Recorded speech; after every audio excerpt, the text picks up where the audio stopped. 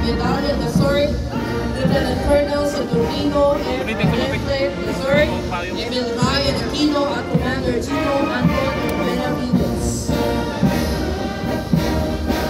Sumusunod ang kalupad ng ating mga kawal ng Philippine Army sa pagpuno ni Lieutenant Colonel Pasquinias. Ang Philippine Army ay lagi nakahandang maglingkod sa iba't ibang pamamaraan habang sinisiguro ang kalupaang teritorya. Sinusulong ang Army Literacy Control System at pinakapangantas ang kabuhayan ng ating mga kababayan gamit ang Community Support Program. Ang Navy ang siyang tanod ng ating karagatan. Ang nangungunang tagapagtanggol at tagapangalaga ng ating nasa sakupang dagat. Nagsasagawa ng burst divisions, rescue at relief operations sa panahon ng karagatan. Kabilang na rin ang pangangalaga sa yamang dagat at kapaligiran dito. Naririto po ang kalupad ng Philippine Air Force na pinamumunuan ni Lieutenant Colonel Tadea. Sila ang tinaguriang mga anghel na mapag-ingat ang tagabantay ng ating himpapawid. Sumusuporta para sa tactical air support at mobility para sa mga taguhan at kagamitan sa datahang lakas. Bilang napatunayan ang kakitingan sa gitna ng mga labanan at pagsaklono sa panahon ng kalamidad. Ang pangalawang brigada ang Special Operations Forces sa kasuot ang battle dress attire na pinamunuan ni Commodore Rolando Sarmiento. Ang kanyang kalupanan Lieutenant Colonel Smayo Magliari Benito Parales ng Sena gaya ng Pugay Renato Pagpalan Santiago Bautista. Ang unang batalyon binubuo ng Scout Ranger Special Forces ng Philippine Army sa pamumuno ni Lieutenant Colonel Benicio Puti. Ito ang mga individual na nakakaangat ang kasanayan at sinusuong ang operasyon tulad ng Small Unit Operations, Alarm Reconnaissance, Intelligence at Demolitions. Narito naman po ang Special Operations Forces ng Philippine Navy, ang Force Reconnaissance Group, Naval Special Operations Command at Philippine Marine Corps. Ang mga unit ay sinabi sa nakakatagal sa psychological evaluation. Bapak yung murag ko ano kasagutan. Si ano pa si Cruz? Special Operations Forces Si Cruz. ay mula naman sa Philippine Air Force, ang Special Operations Wing o SCOP. Nakatulong sa mga operasyong espesyal upang maipagtanggol ang mga base at instasyon ng Air Force at nagsasagawa ng iba pang mga kaukulang dagdag operasyon. Susunod na batalyon ng mga kadete mula sa Philippine National Police Academy sa pamumuno ni PNP Cadet First Class Martinez Mark Jordan Bacatuo. Inuubog ng mga karakter ng mga kadete ito upang mahulog sa pag-aaral ng pananalig Scout Ranger. Scout Ranger. ngayon din kanyang pulos, responsable at respetado mga public safety policy. Susunod po ang kanin ng ating kapulisan, ang pamansang pulisya ng Pilipinas o Philippine National Police na pinagagawa ni Police Brigadier General Ricardo Layo Jr.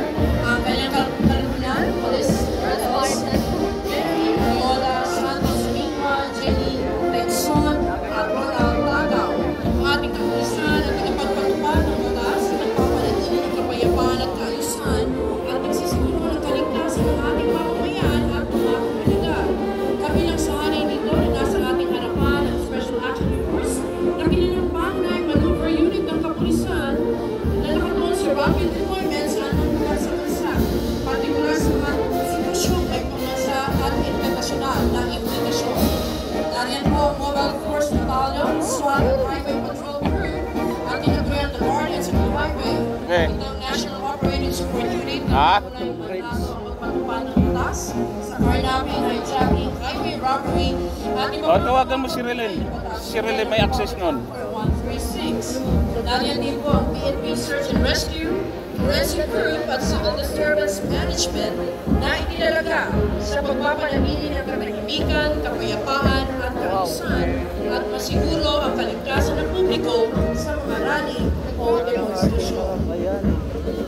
Isa sa pangunahing tagapangalaga at tagapagtaguyod ng kaligtasan, kalinisan at seguridad sa ating karagatan at yamang dagat, ang Philippine Coast Guard, na pinamumunuan ni Commodore Ferdinand Salidao, Director National Operations Center for Oil Pollution.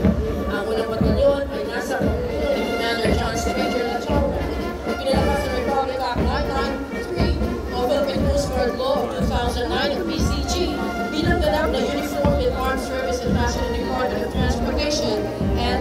Stations. Ang pangalawang batalyon naman ay pinagmumunuan ni Commander John Lindones Maxinela. Pangunahing tungkulin ng Philippine Coast Guard, Maritime Search and Rescue, Maritime Safety, Marine Environmental Protection, Maritime Law Enforcement, at Maritime Security. Sumusunod po ang mga kinutawan ng Bureau of Fire Protection sa pamumuno ni Chief Superintendent Nahum Barbaroso. Responsable ang ahensya ito sa pagsusiguro ng kaligtasan ng mamamayan sa pamamagitan ng pag-iwas o solusyon ng panganib at kapinsala bunot ng sunog sa mga gusaning kabahayan ng pagpamakatulan ng struktura na hindi ng pagubatan ng mga sasakyang panlupa at pandagat. Bahagi ng pagsusiguro nito ang pagkakas sa mga paalala at mga panginggaman sa sunog, ang edukasyon sa fire safety, fire protection, at life safety systems. Kilala sa tawag ng Jail Bureau ang Bureau of Jail Management and Penology na binuo sa pamamagitan ng Republic Act 6975 na nasa ilalim ng Department of Interior and Local Government. Ang batalyon nito ay nasa Superintendent Joel Carlman. Bahagi ng mandato nito ang pagkaroon ng pang-administratibo at operasyonal sa lahat ng pulungan sa syudad, sa distrito at munisipal sa buong bansa.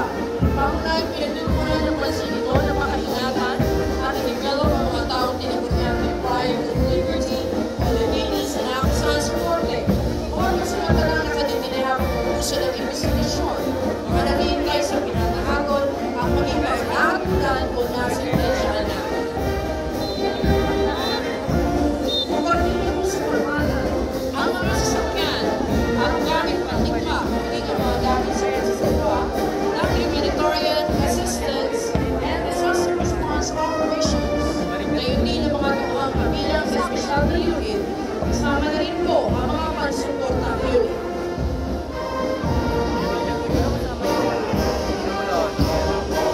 Nanununa ang ALTV o Light Tactical Vehicle mula ng mga kasundaluhan nakatuon sa mga operasyong espesyal at partikular kontra terorismo.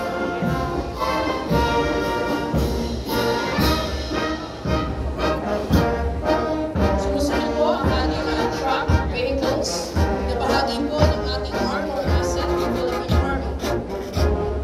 Ang tinaguriang combat arm of precision.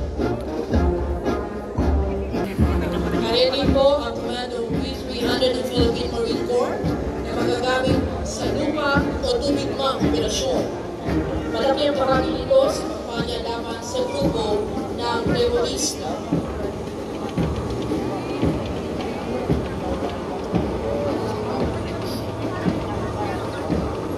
Narito naman ang bahagi ng ating artillery asset, the King of Battle.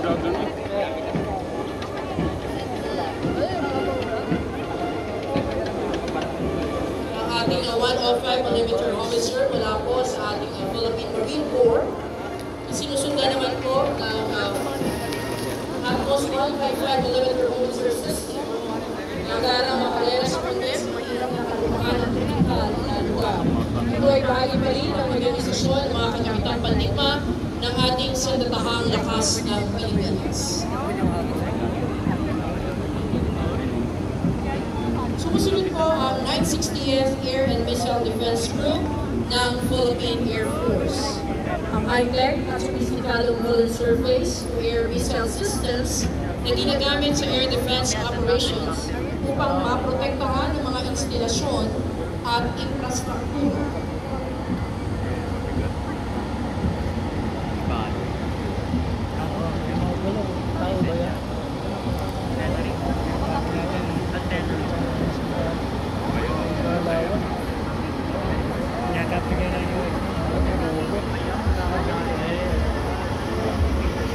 Narito naman po ang ating medical, biological, and PRT. Mula po sa ating Philippine Army. Kasama po ang combat ambulance gamit sa paglilikas ng mga kasunodong individual na nabalan sa pagkakataon sila po ay maging sugatan. Narito rin ang Mobile Command Center.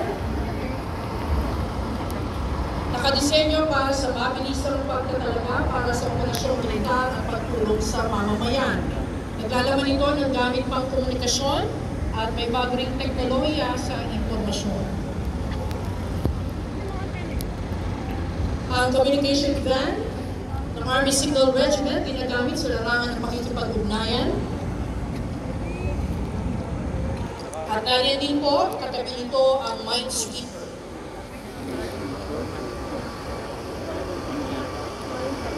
Sumusunod po ang communication van mula naman sa ating Philippine Navy.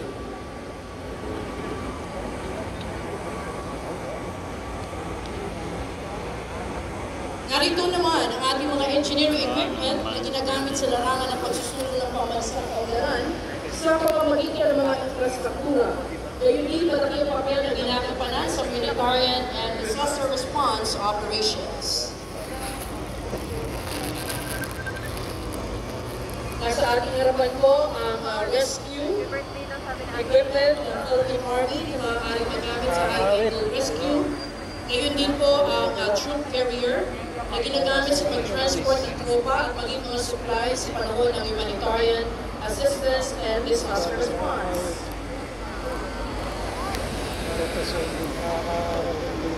Nasa ating harapan ang labing-isang Metro Regional Inflatable Boat ng Naval Special Operations Group ng Navy. Ginagamit sa manning and seal operation at rescue boat ng disaster response unit ng Army.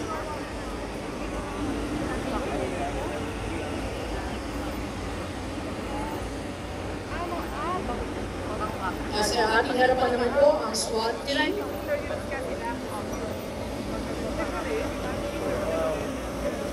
Ang police invites o ang Manila Police Bike Patrollers. Sila po ay pinangunuan ni Police Lieutenant Jesse Yape.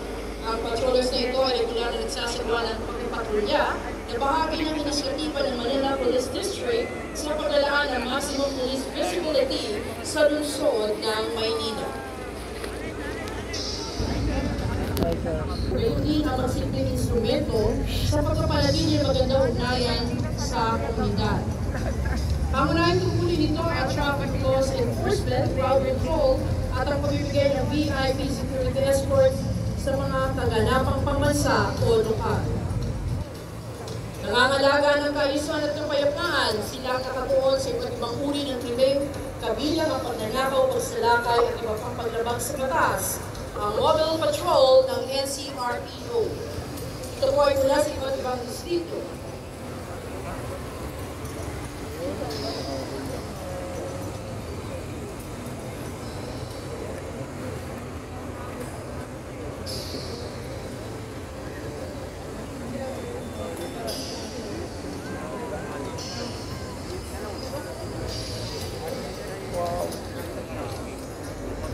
As seen of the crime operatives, kasoko na bahagi ng forensic group.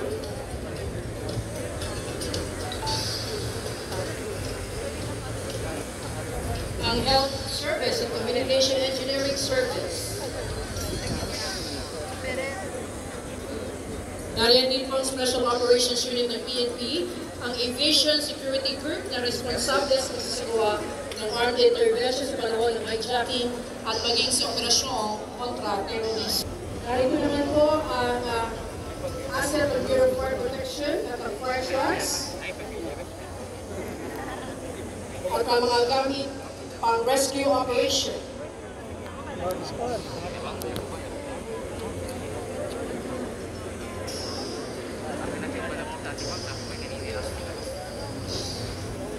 Samantala, nanguna po ang ating Philippine Coast Guard, nandiyan ang kanilang ambulance, ang Iwo din Bomb Squad, ang jet ski, at syempre pa po ang rubber boat. Gayon din po ang aluminum boat.